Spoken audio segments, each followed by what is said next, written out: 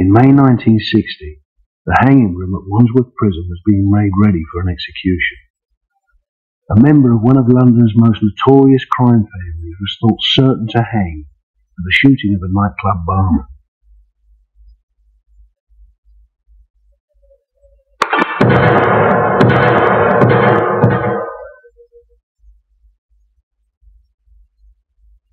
The 28-year-old Jimmy Nash defied certainty to escape the rope and taught the underworld how to get away with murder. He'd walked into the Old Bailey facing being hung for murder. That was what he was facing, purely and simply. And instead of that, he walked out of the dock with a 5-year sentence for causing grievous bodily harm on a dead man. Jimmy Nash was no ordinary defender. One of 6 brothers from an Islington family of gamblers, club owners and thieves. They were the most powerful firm of criminals in London. The Nashes were a little bit different to most other firms. They were respected all over. And you can say there was fear. There wasn't really fear from people that knew them, because they knew they weren't liberty takers. But there was tremendous respect, because they wouldn't buckle down to anyone. They never let a friend down. They're the most loyal people you've ever met. Everyone rallied around Jimmy. No one wanted to see Jimmy get found guilty of a murder charge where he could have got hung. The police file is still open, because to this day, nobody's been convicted of the murder. It took place in the same East End street where Jack the Ripper claimed his last victim. The scene of the crime was an illegal East End drinking club. Well, the Pen Club was a squalid, dirty drinking club in Duval Street, and it was bought by 2 gangsters. The clientele were mainly criminal. The things that went on were the setting up of jobs, i.e. burglaries, robberies, call it whatever you will. That was what they foregathered for, and also to spend their ill-gotten gains after hours. Selwyn Cooney was the barman in this den of thieves. He shared the job with Fay Sadler, a shoplifter and gangster's mole. Cooney had had an accident in his car involving one of the Nash brothers, who came off worst in the fight that followed. In the underworld, this meant retaliation was inevitable. On February 8, 1960, at about midnight, Jimmy Nash and 2 other men arrived in the club. The police insist Nash had a gun. Publicly, he has always denied it. As soon as these people walked into the club, the fracas started. A man called Billy Ambrose tried to step in, got between Nash and Cooney, and was promptly shot in the stomach. Nash then promptly and coolly shot Cooney. Shot him in the head. Cooney, in spite of what some people believe or have heard, did not give chase to Nash. He couldn't. He took 1 step forward, fell over a television set and died. The bullet was completely lodged in his brain. Everyone spilled out of the club in a panic, and the police were called. Almost immediately they had 3 witnesses who said they could identify the gunman. Ambulance men found Cooney's body dumped in the gutter. Fay Sadler was initially cooperative, but she decided the underworld's code of silence was more important than justice for her dead friend. She told the Daily Express she would never grasp and went abroad to avoid giving evidence. To men like Mickey Bloom, there's no doubt that Fay Sadler did the right thing. He's a staunch supporter of the Nashes. If people knew of people that were going to give evidence against Jimmy Nash, or going to say, of course they'd be warned, and be told they shouldn't do it, because that was the code. That's what they were supposed to do. Things happen, people get hurt, people die. All right, no one likes to see someone die, but these things happen.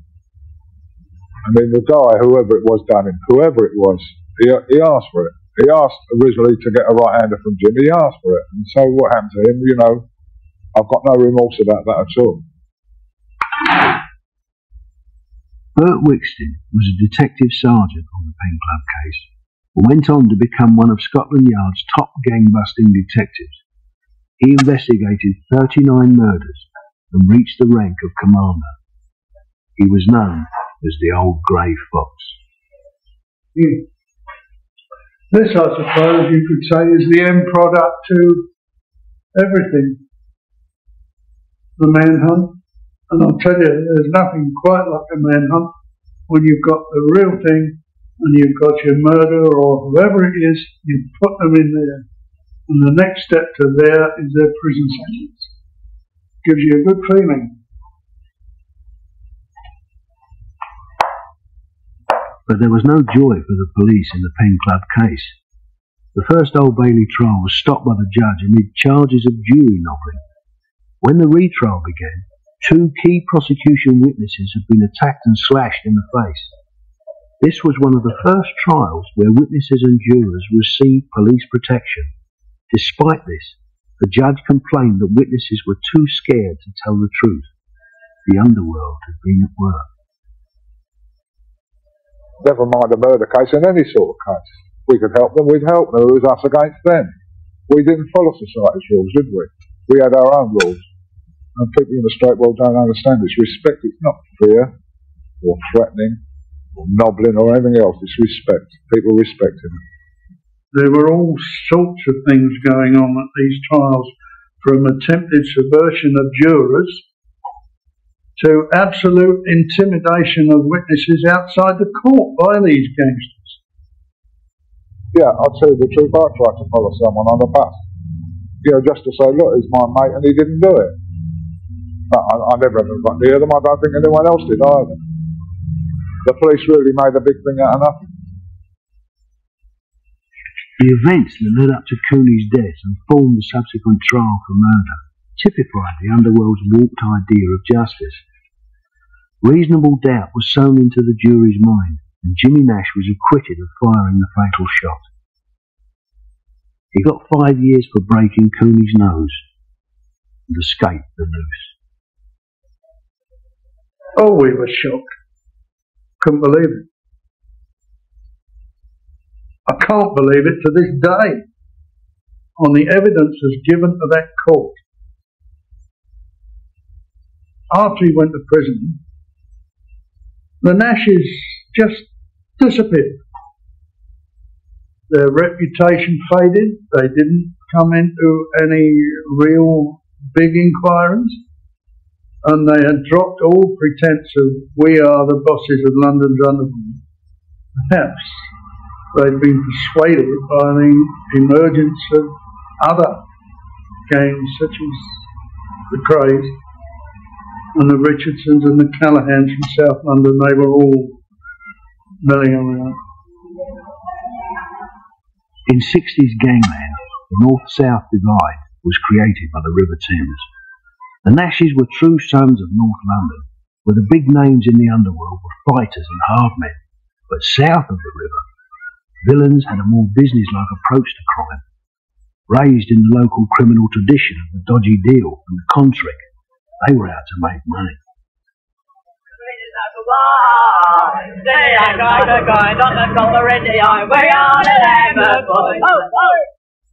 Charlie and Eddie Richardson were 2 Lambeth boys who ran their own company when they were still in their teens. Charlie had the business brain.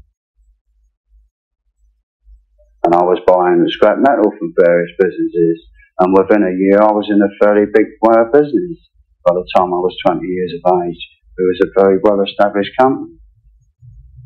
From a humble start, Charlie Richardson built a thriving business out of other people's scrap and rags. He was soon running 6 yards across south-east London. But the profits from scrap alone were never enough for him. The yards became a front for a criminal empire of fraud and violence, which eventually boasted mining interests in South Africa and an office in Park Lane. I mean, he was a shrewd businessman, there's no doubt about it. He plowed money back into the scrapyard all the time. I mean, that bloke had a fantastic brain for buying and selling you. There's no one that could touch him. And you know, he had a lot of government contracts which through the back door, backhanders and things like that. Johnny Bradbury was a trusted lieutenant and childhood friend of Charlie's. He saw the Richardsons' firm prosper in London's post-war development boom. It was the ideal climate for a shady dealer. Contracts were agreed with a handshake.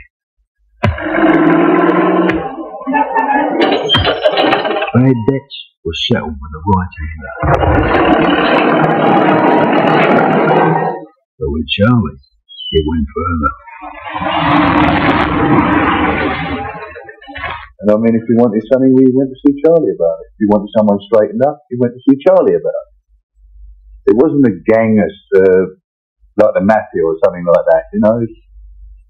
I mean, if I called you, Frank, and I couldn't get no joy, and you live in South London, I don't see Charlie. I say, look, Charlie, I'll give you so much out of it, just get my money back, you know, and then take it over from there. To help him straighten things out, Charlie recruited a man whose reputation alone was enough to promote the Richardsons into the first division of crime. To this day, throughout the underworld, Mad Frankie Fraser is respected, and that means feared. He was a very strong principled man, not the same principles as the straight world knows, but principles that we understood, that we all hope to achieve. A very powerful man, a fearless man. And obviously when he went with the Richardsons, you know, it was like trying to get in the atom bomb. They were already a tasty firm, but him being with them, and he was a big deterrent against anyone else interfering with them, whether it be the Twins or other South London firms. Frankie Fraser joined the Richardsons straight from jail in 1962. He'd been captured at Heathrow Airport 7 years earlier and imprisoned for his part in a revenge attack on a London gangster.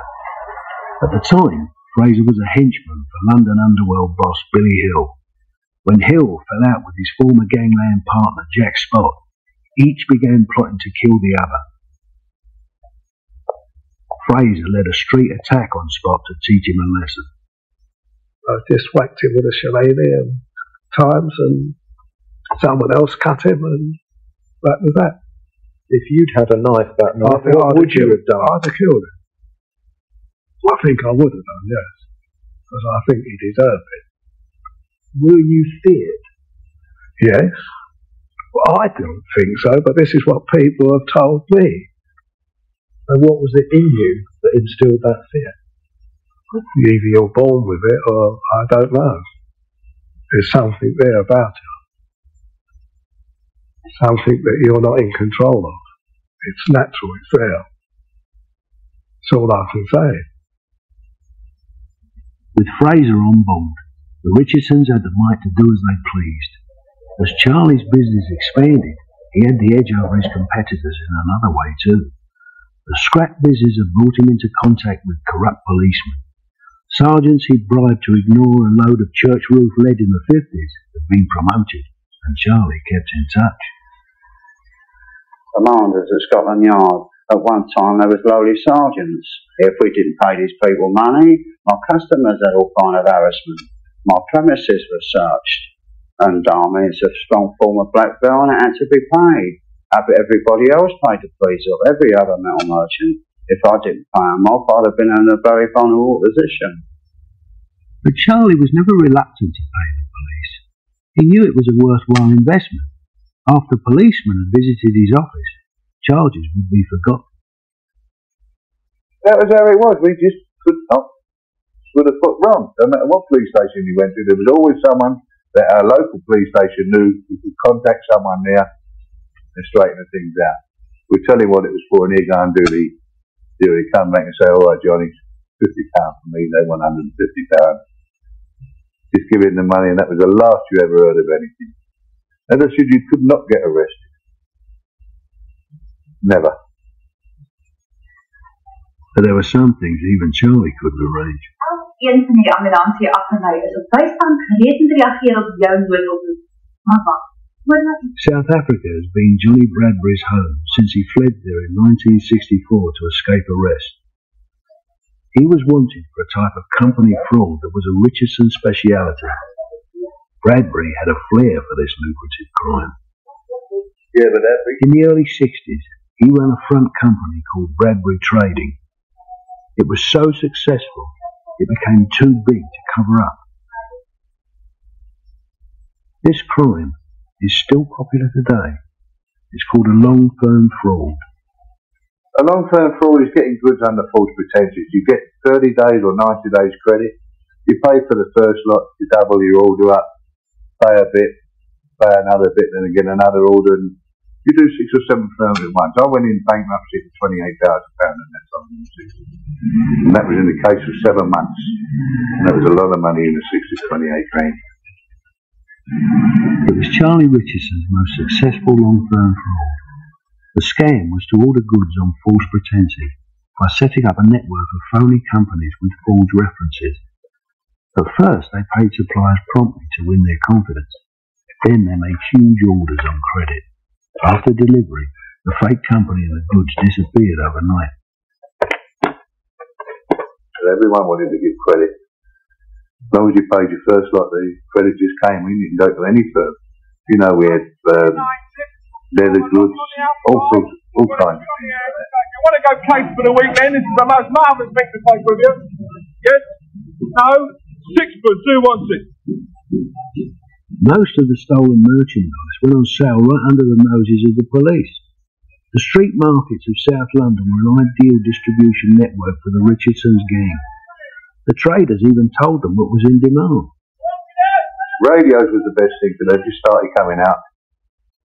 Various stall owners at the markets, because they wasn't paying tax on them. They got them, you know, say £5 cheaper, £6 cheaper, they could get them from the wholesale company. So they was queuing up for the sets. There was no problem getting rid of them. North of the river, resentment was brewing. The Krays long-term frauds were much less successful. They believed they were entitled to a bigger slice of the action and travelled south to press their claim. The Richardsons were not impressed and sent them back empty-handed. The key member of the Kray firm recalls how much this upset Ronnie. Richardsons were getting too much money. They were a rich firm compared to us, and they didn't want to know. Clear offers, we don't need them. That upset. We used to call it Indian country, because after this meet, then it's off, it's hostile. If we went south of the river, we would hire a car, you know, with the purse on the inside of the door. We'd have a gun in there.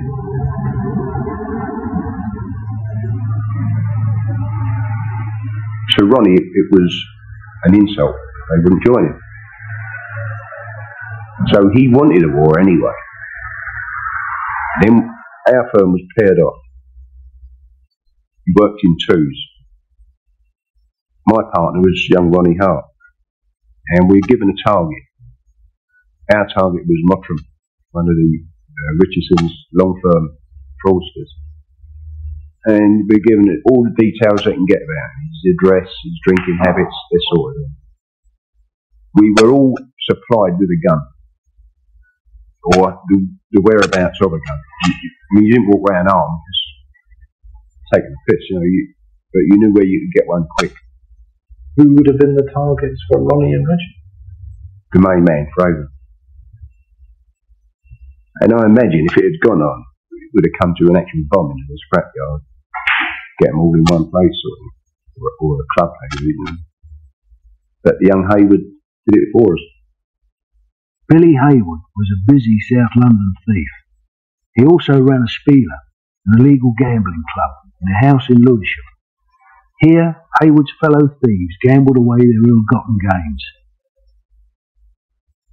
His right-hand man, who kept order in the club, was Billy Gardner. They had the drinking upstairs, the gambling downstairs. They used to play rummy, poker, croquet. Good living. Good living. The Lewisham Club was a den of thieves.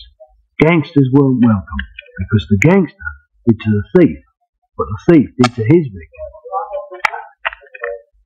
When you're out screwing, You're risking your liberty to get money. You're not going to let some bastard come and take it off you, are you? You know, I mean, you help other thieves, but with gangsters, if you've got something, it's like the heavyweight title of the world. They want it, and don't want to fight. To keep their money, the thieves had to be prepared to take the gangsters on at their own game. If they come up with their coat pockets, then you go downstairs, lift up the settee, and how do you want to gas off cocaine? What was under the settee then? The arsenal. Anything else? Handguns, shotguns, whatever. The spieler was too successful to be ignored. It was on the Richardsons' manor, but Bill Haywood wasn't paying any dues. Charlie left that side of the business to his brother Eddie, the man the Underworld called the Atom Bomb. Eddie Richardson came up with Frank Fraser. And then a bit of friction started there, you know, from there. I went in the back room with my pal, Bill. I wasn't very long. About 15 minutes, come out disgruntled with him. And I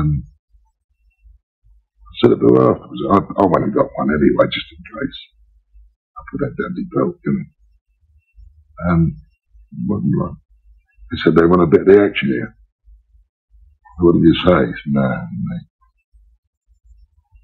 I said, I think it'd be some egg. He said, I know. He said, are you with us? I said, I'm with you.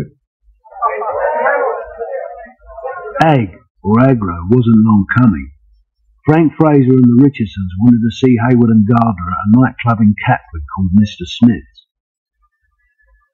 Here's a phone call. The other mob was there. Gonna smack Bill's bum. They smack his bum, they got to smack him, I don't know.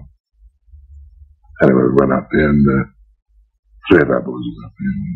Henry Bums, Peter Underseed, Dick Yard, Bill and I. Had a look round. And there was about 14, 15 over there. They had us 2 or 3 to 1, like, you know. So, like, sent out for some shooters. They arrived, 15 minutes. There's one end of the bar, where's the other end of the bar. And the atmosphere changed. It was all nice and cool, then all of a sudden tension started to rise a bit, you know. He come up, Eddie Richardson, drink up. Don't want you here no more. Put our men on the door.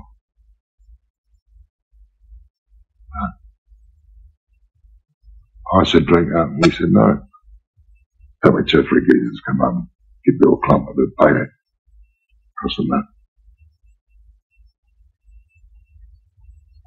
Bill went in, pulled a gun out of his waistband. Got caught in his brace, actually. But anyway, he let a couple go.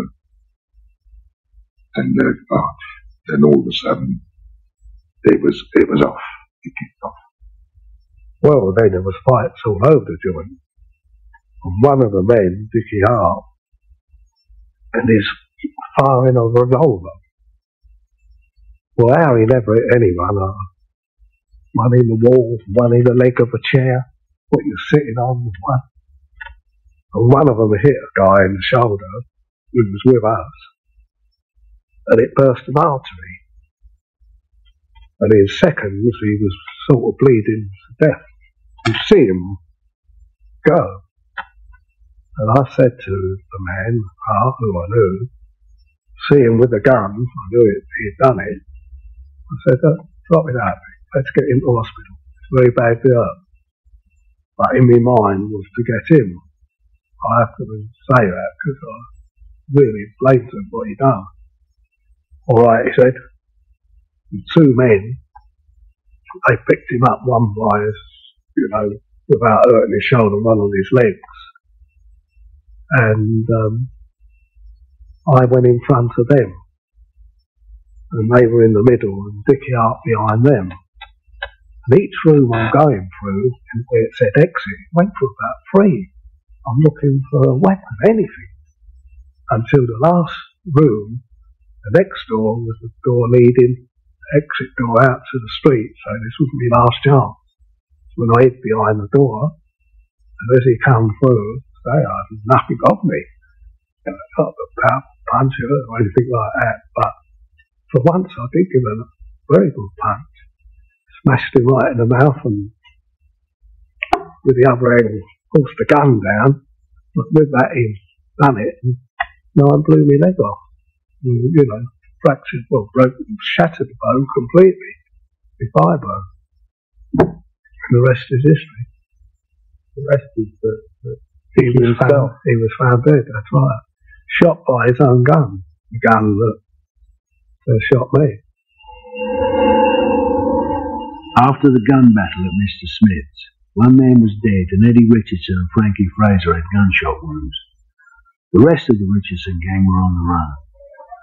In the early hours of March the 7th, 1966, one of the first men on the scene was PC George Barker driving his Wolseley 610. I drove into Farley Road, which leads to the back entrance of Mr. Smith's club, and it was like a battle scene. There was glass and blood. And we came across the body of Hart laying in the gutter, which was covered. I never actually went into the club proper, but on the right-hand wall was a great smear of blood, which looked like it had been smeared with a hand. And going from memory, I just recall seeing it was obviously fresh because there were still vertical streaks of blood running down the wall. We found a pistol in the gutter and a big glass bar, 2 inches by about 1.5, with a great lump of matted hair on it. So we found a dustbin lid and covered those items. I think the operator I had with me picked up the gun. He, with his torch, then found a trail of blood, which we followed. And the blood ended at a house with a low garden wall with a privet hedge behind it. I stepped over the wall and immediately trod on somebody there who moaned. And that was where I found Frankie Fraser, and the reason being that I'd accidentally trod on his leg.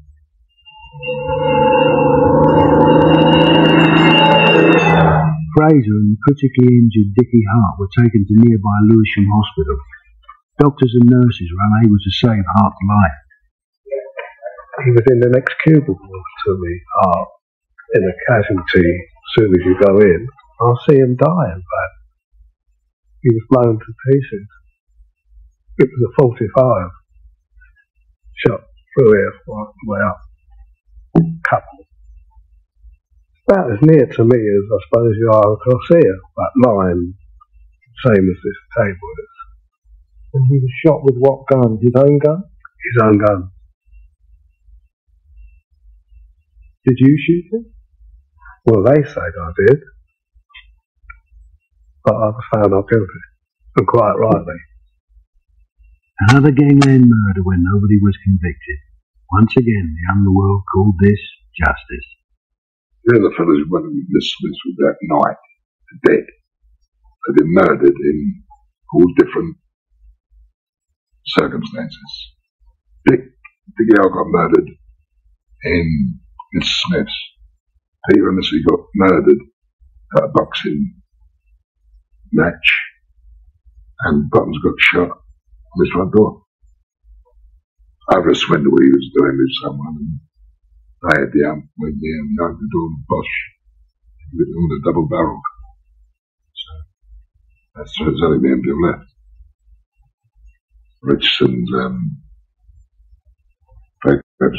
the powerhouse in London. He's into one night they went into a club. They found some rough stuff our guys there. And I was one of them. And I'm proud to say I was one of them. Hayward's gang inadvertently did the police a good turn. The Richardsons were effectively off the streets. Eddie got 5 years for a fray along with Frankie Fraser.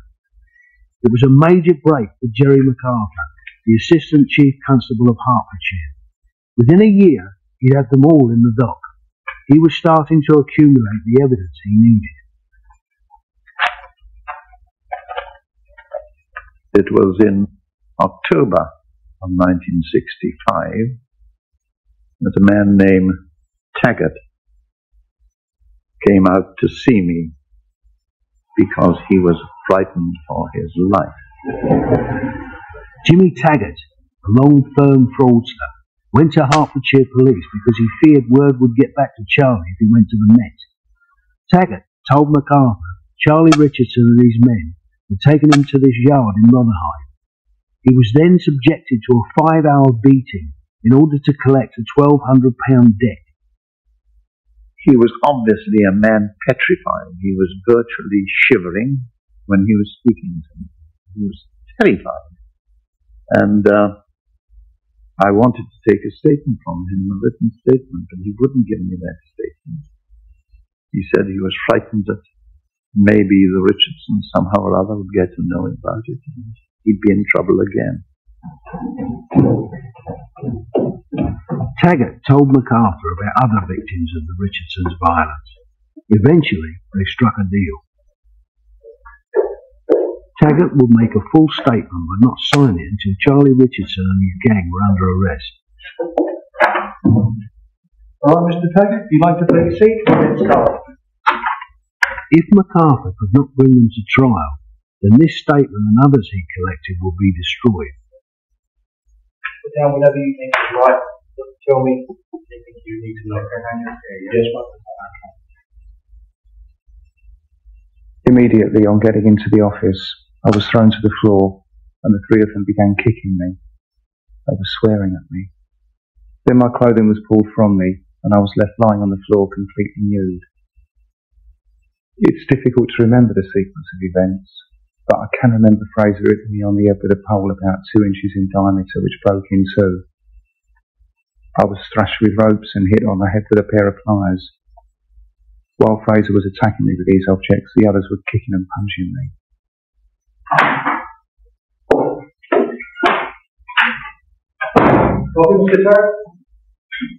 MacArthur had originally planned to jail the Richardsons for their long-firm frauds and extortion, but as Taggart's statement unfolded, he realised it would be easier to convict the gang on their crimes of violence. I can remember sitting on a chair on one occasion and seeing my reflection in a window and realising how bad I looked, and this made me more determined than ever not to become unconscious, as I thought if I did they would finish the job and kill me. These beatings happened in spasms. On some occasions I was made to wipe up my own blood which was on the walls and floor with a rag they gave me. Fraser's attitude was that I would be dangerous to release, and they should finish the job off and kill me. What's your version of what happened to Jimmy Taggart? He didn't get touched. Did you break a wooden pole over his head, hitting him so hard with it? Complete rubbish. Absolute rubbish. Beaten up, kicked in the testicles, tied to a chair. Quoting his own evidence, after all this happened to him, this is his evidence, not mine, he drove home. He never went to hospital to have it x-rayed, the so-called full fractured skull. Any other injuries, there was no record of them. And he never went to the police, the doctor about them, or anything. I think the doctor was a complete sham. I don't think he existed. His body was one mass of black and blue bruises.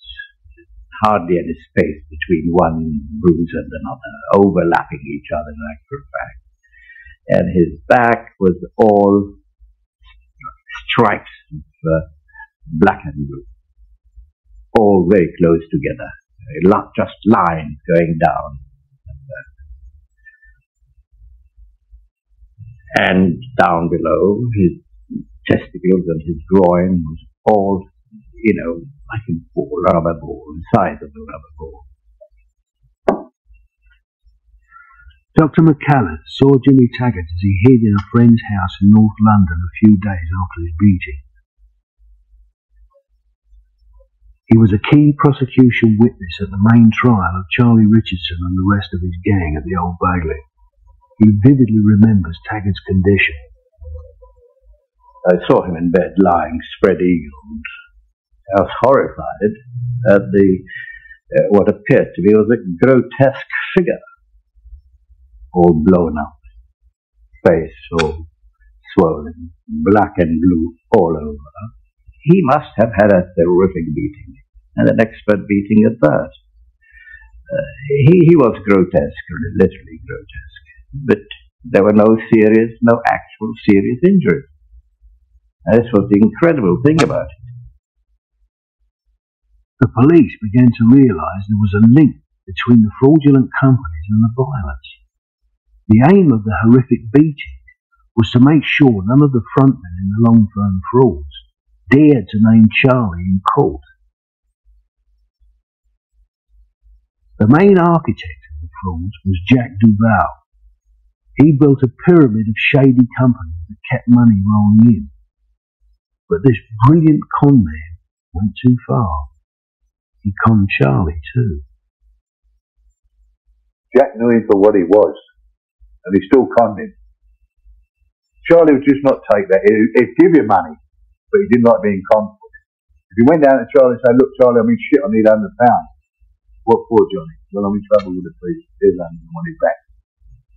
But to be conned, he just couldn't take that. It's got a reputation to keep up. Now, people know he's been conned and he does nothing about it. Then they all start taking liberties. So he put his foot down every time on it. Jack Duval vanished abroad when he knew the game was up. One by one, Charlie pulled in Duval's associates to find out where he was. Among those summoned to his Camberwell office was a man called Bunny Bridges. Bridges gets a message. He comes down the yard, but he doesn't dream what was going on. I mean, he'd done no wrong to Charlie, as right as we knew. And he came in and he got a smack in there, and Charlie said to him, "Where is Jack Duval?" He said, "Well, I don't know. What do you want him for?" He said, "Well, he owes me £1,000. And Bunny said, "No, he hasn't seen him." Charlie sits behind the desk, just sort of sitting there like the Lord, and you carry on until Charlie says, "Take him upstairs and make him tell him where Jack Duval is."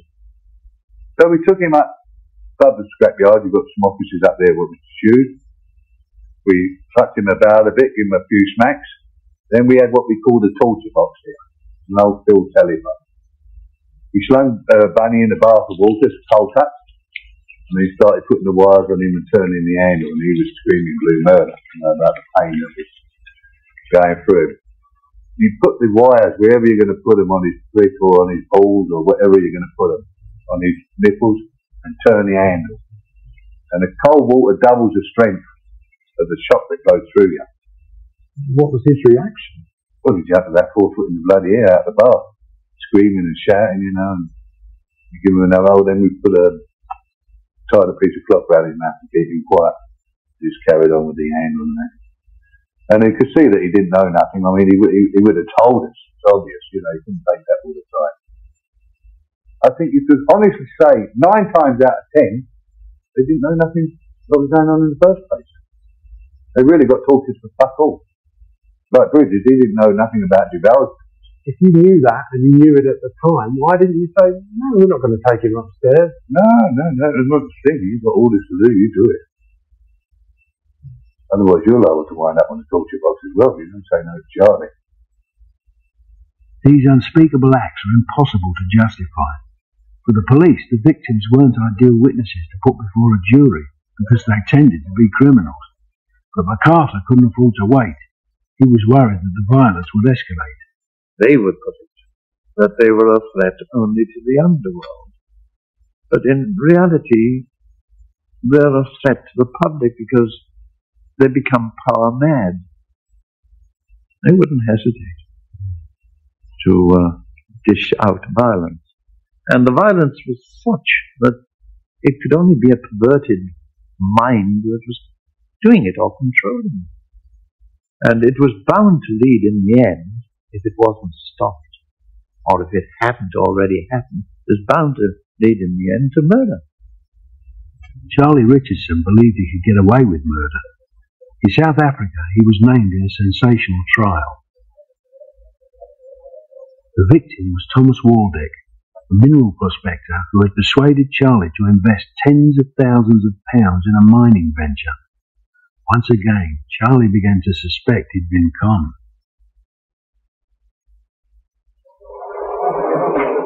The court was told a contract killer called Harry Prince had been sent to Johannesburg. Prince teamed up with Charlie's men on the spot. Prince took the gun, we went to Waldeck's house, parked the car outside the house. We got up to the front door, and the front door was glass, all glass. Prince rang the bell, the light come on, you could see Waldeck standing behind her. Prince just let by, I think it was about 9 bullets he put into him. Heard Mrs. Waldeck scream, done a duck with a car, got back to the house at Victory Park. About 3 days later the police pulled us in, me and Prince, released us for lack of evidence. But the police said they knew it was Prince because when they were sitting down, he sweated so much and went through the sole of his shoes to the floor. Panicking. Harry Prince vanished, but Johnny Bradbury was tried for the murder and sentenced to hang at Pretoria's maximum security prison.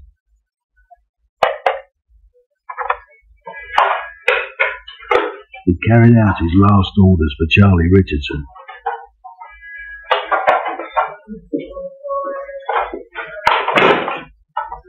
When the trial ended in May 1966, Bradbury was put on death row to await the rope.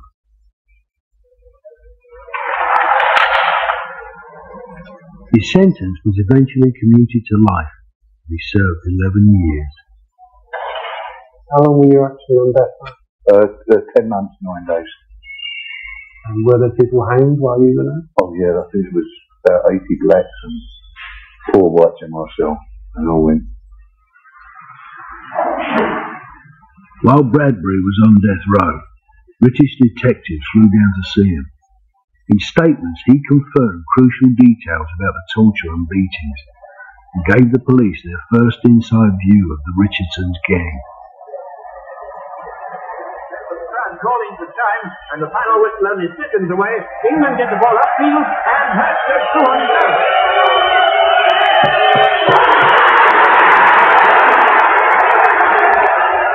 On the day that England beat Germany in the World Football Cup final, a Saturday, at 5 o'clock in the morning, I briefed a team, I think it was of 60 officers, and out I went and did our raids. Charlie was in bed, sound asleep. So we told him we were going to arrest him, and we searched his premises and found indications of fraud, passport offences and things like that. But he would insist on shaving before he came away. And all the time I could see he was thinking to himself, how am I going to get away from this? And in the bathroom when he was shaving, I said, no, Charlie, forget it. We are not going to escape. We will make sure of that. Time has not dulled Johnny Bradbury's memory of his horrendous acts, nor has it sharpened his sense of morality. There's little trace of remorse, just bafflement. But the things we done, I can't believe it myself sometimes. It was unreal. We could go and hit a bloke and put him on a torture box, or break his toes with a pair of pliers, or pull his teeth out. Didn't bother us. Charlie had a bar around the yard. That was where we had a policeman there for a drink, or with someone with torture. You can't sit there all night and dying of thirst. And then we used to have just a brandy or whiskey we all drank in. And just have a 5-minute smoke break and start again. It was a recognised thing. More like a factory, on a tea break. Can't keep going on empty stomach. We used to send round to Armitt's, a pie shop, or whatever we fancied, These men were so callous they took meal breaks while they tortured others. But the extent of their depravity goes beyond even this shocking detail. Many of their victims were drugged with a cocktail of alcohol and powerful sedative to make them passive. But this very passivity spurred Bradbury and his associates on to even greater acts of brutality. Charlie poured some of that stuff. And he poured a lot of it in there. And the bloke now is a bit dim a car. And Charlie gave him a smack, Frankie Fraser gave him a smack. And then, I don't know what happened, as I said, I still can't explain it to this day, what made me do it. I said to Charlie, "You've got any flies in your door?" He said, "Yeah." He said, "What's he going to do?" I said, "I'm going to break his fucking toes. He won't tell us what's been going on." And Charlie gave me the pliers and, got his toes and bending them this way and just snapped them off. And then he was in such a thing with his stuff that was in his drink, he didn't even feel the fucking pain. So then I got annoyed. I took the knife and cut half his ear off. And then he was more or less unconscious with this drink stuff. So Charlie said to me and Roy, "Just shove him in the car and dump him at the fucking hospital somewhere." Which we did. We just took him in a ride and kicked him out and left him lying. I think they found him about 3 hours later in front of the hospital there. But I still can't tell you what made me turn vicious like that. So I mean, it's different to putting a bloke on the torture box. It's just turning an hand or it's more or less a big joke sort of thing. But when you get hold of a pair of pliers and break a bloke's toes, just sit there doing it. You don't feel a running thing. And that's when I knew I was going the other way then. In June 1967, the man who'd given the orders had to take some. Charlie Richardson was sentenced to 25 years for crimes of violence and demanding money with menaces. Eddie Richardson and Frank Fraser got 15 years apiece. Charlie expected the public to believe he'd been hard done by. People about trying to obtain my own money back. There was no other people's money involved here. I've never robbed a bank. I've never broken anybody's house. I've never robbed a security car. I've never blown anybody up with a bomb. I've never shot anybody with a shotgun. I've got 25 years imprisonment. I don't know what society or what the authorities are trying to do with me. Society was making sure that gangsters got the message that they would no longer be allowed to get away with murder. The trial judge, Sir Frederick Lawton, is in no doubt that the punishment he gave Charlie Richardson fitted the crime. Press are looking for good headline. Described it as the torture case. In my opinion, that was a fair description. That's really what it was about. The use of torture to obtain concessions. By the time I tried the Richardsons, I'd been at the law opposite for something like well over 30 years. Spending most of my time, but not all of it, in the criminal court. I'd never come across anything like this before.